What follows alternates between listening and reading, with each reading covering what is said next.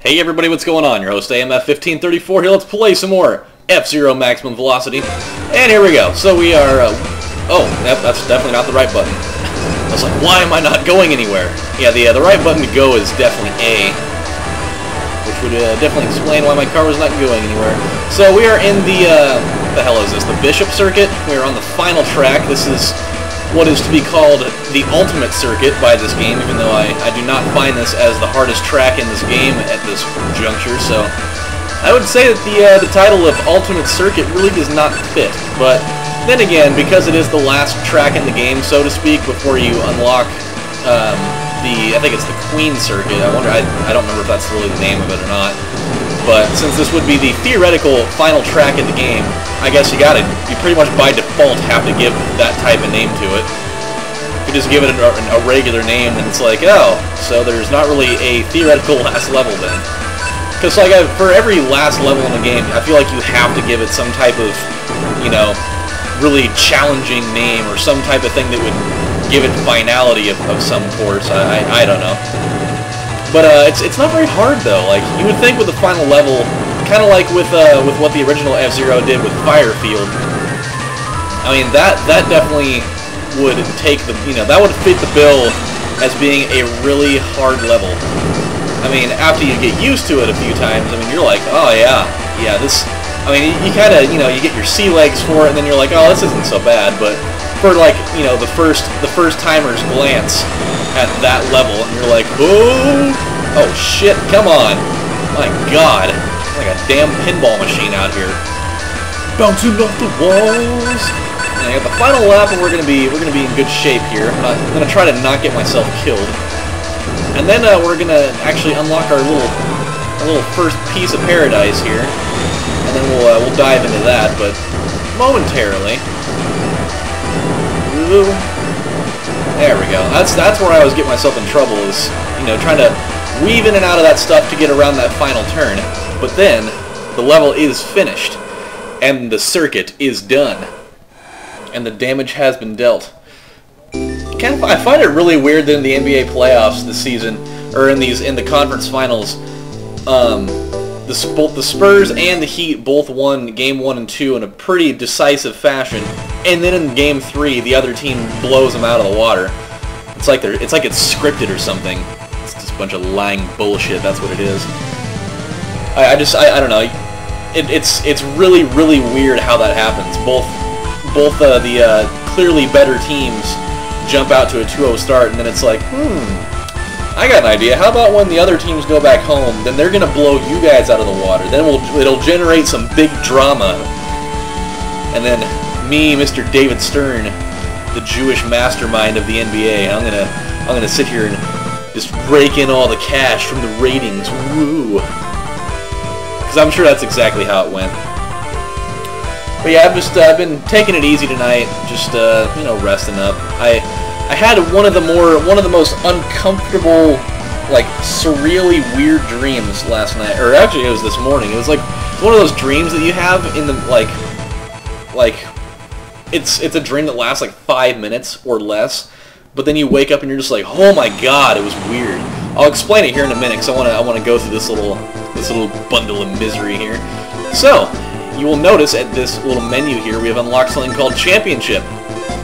What Championship is they give you one track, and pretty much what happens is, I actually have the Championship for this. I did not realize that. I thought I deleted all the info for this. So pretty much what happens is they give you. I'll kind of show it to you. So they give you the Championship circuit. It's a level that does not exist in the regular part of the circuit game here, but they give you a ghost car that exists for it initially, and then pretty much your objective is to beat that car. And so, this pretty much is the footage of me when I beat the rival car, which, man, they really did not make it difficult at all. Like, I mean, this is definitely not the cleanest run of this level ever, but I beat the shit out of the initial ghost rival car that they had. It was cake.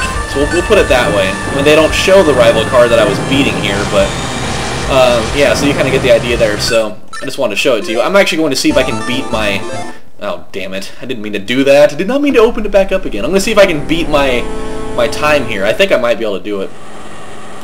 But pretty much what happened in this dream of mine is I had a dream that I was laying in bed, and like the way that my house is constructed, I'm going to go back. God damn it, I did it again! Fuck. I even made a legitimate effort to try to hit the other button, and I hit both buttons at the same time. You guys are like, hurry up, get on with the tomfoolery already, you Jablonski. Alright. Okay. Back. My Jesus Christ. Okay, we're gonna go with the Windwalker. We still have not upgraded our vehicles yet, but that will happen soon.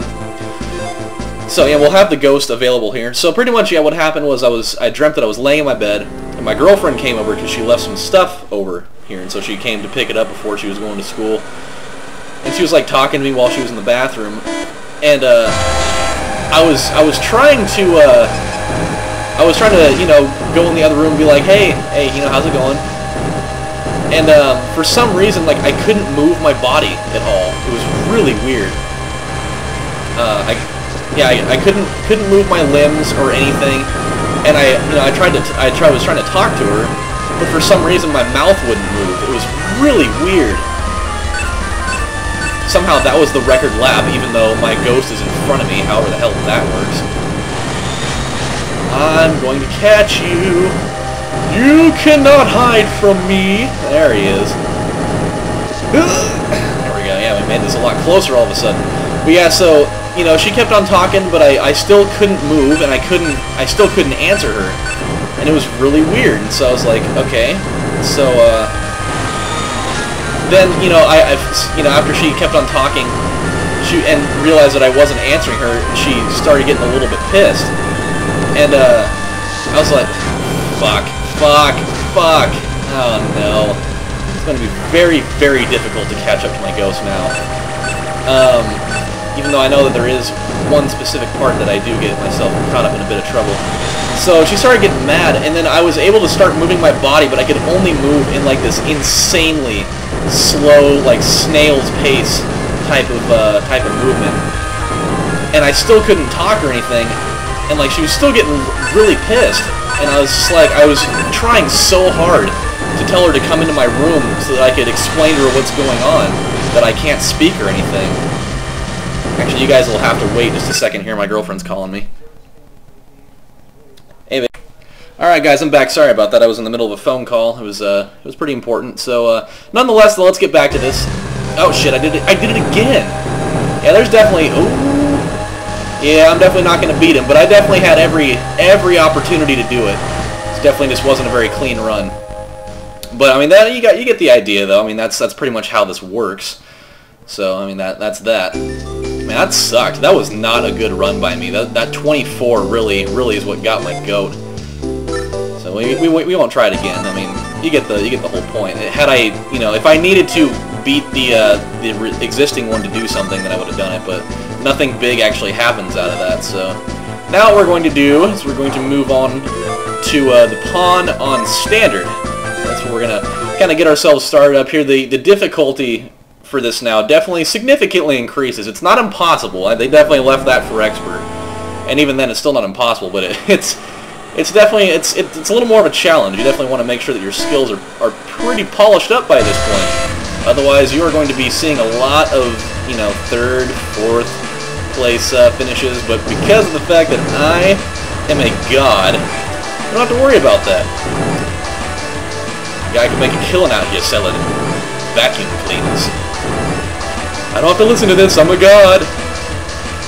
So yeah, I mean, we're definitely, and I don't want to, I kind of feel bad for the fact that you guys are going to have to see this in excruciating monotony for a little while, but, you know, I really do want you guys to be able to experience the full thing, you know, seeing the changes in difficulty over the changing, over the tracks and everything. So if you guys do, you know, feel the need to want to skip ahead to different things, I mean, I'm usually able to complete a full circuit in just about one video or so. So I mean, if you guys want to see what happens at the end of this, you can probably skip ahead maybe a video or two, and you'll definitely see what happens from there. So, but if you do enjoy the experience and hanging around and such, well then, you know, feel free to do that.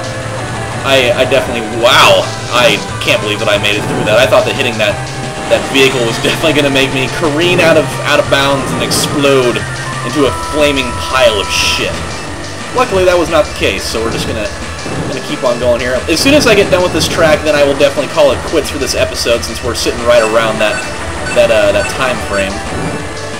Definitely not very often are you going to see me getting new lap records, since, I mean, for the most part, my runs of this on the easy difficulty, shit, yeah, and for reasons like that, probably not going to see me getting a lot of lap records, since I already established some pretty solid ones along the way. But you never know. I mean, I might have the random holy shit laps where you're just like, whoa, that was really good. Well, you know how that goes. Oh, back to my dream. Yeah, that's right. I forgot about that. So I'm sitting there. Pretty much, what was happening was. Wow, I picked a really bad spot to do that. Yeah, I was trying to talk to my girlfriend, couldn't get out of bed because for some reason I couldn't move my body and I couldn't speak, and then I finally was able to get up and move, but it was only like in this crazy super slow-mo action. Shit! Okay, I almost didn't get that. And then I finally was able to get up, but I could only move in super slow-mo, and she's sitting here starting to get really pissed because she can't hear me. Like, I'm able to talk now, but it's this like a jumbled whisper that it doesn't make any sense. And I'm trying so hard to like yell to get her attention and to like get over to the doorway so she can see what's wrong with me. And by the time I actually got to the doorway, then she slammed the door and said, "Ah, shit, I'll just be back later. Fuck." And then I just like sat there. I was like, whoa. And I woke up in a cold sweat and everything. Dude, it was so weird. I've never felt that uncomfortable. Well, I have before, actually. I've had a dream that was definitely weirder than that, but that was definitely top 2 material for me. It may not sound weird, but it was the kind of thing that you had to experience it, because like just the fact that I couldn't move my body or my mouth very well, it was so awkward. But yeah, anywho, so enough about that. We have run out of time for this episode, so when we come back next time on Let's Play F-Zero Maximum Velocity, we're going to keep moving through the pond circuit on Standard, and then, we'll go from there. So this is your host, AMF1534, saying thank you guys for watching, and I'll see you next time. Bye.